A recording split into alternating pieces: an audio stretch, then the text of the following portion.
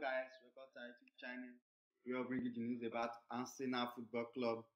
We are going to be talking about Mikel Arteta expresses disappointment with Porto performance. Mikel Arteta, Arsenal looked quite blink against Porto yesterday in the Champions League round 16 first leg. Porto were technically very disciplined and hardly allowed any space in Arsenal midfield.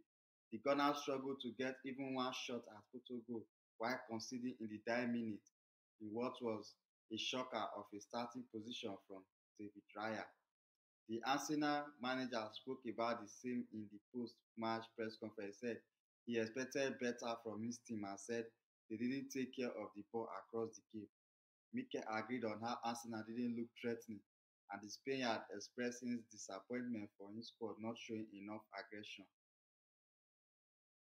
We lack much more threat, more aggression was needed, especially when we had the ball in the final third, especially in the back as well. More purpose to help them. So we tweaked in few things to attack better, especially because, to be fair, we haven't conceded chance at all, but we can do better. Thank you guys for watching this video. Please guys subscribe to our YouTube channel and also like and share this video.